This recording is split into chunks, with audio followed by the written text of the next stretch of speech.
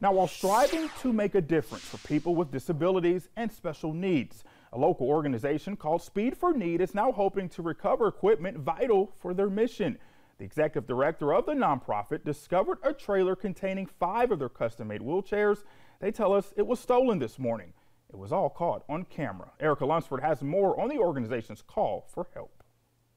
You got it, yeah! What's up, guys? Each race. What is your name?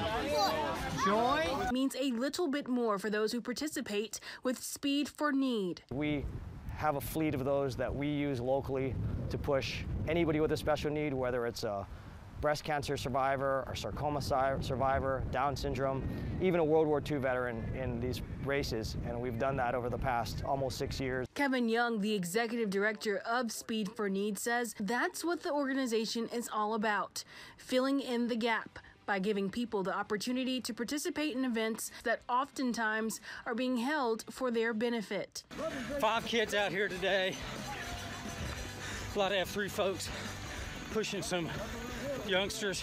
While getting ready for a race Saturday morning, Young says he discovered the trailer containing 5 chariot-style racing wheelchairs was missing from the lot where it was being held. He shared this surveillance video with WBTV.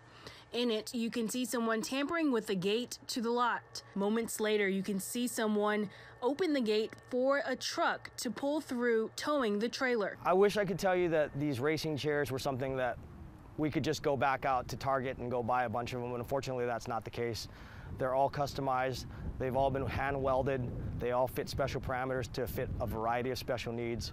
Young says the chairs are not only expensive, but difficult to replace. Without the chairs, he says Speed for Need is unable to carry out its mission. He's hoping the wheelchairs will be returned soon.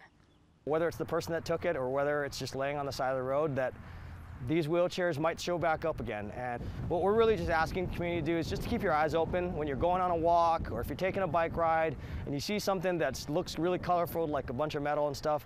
If it says Speed for Need on it, that's ours. Reporting in Charlotte, Erica Lunsford, WBTV, on your side.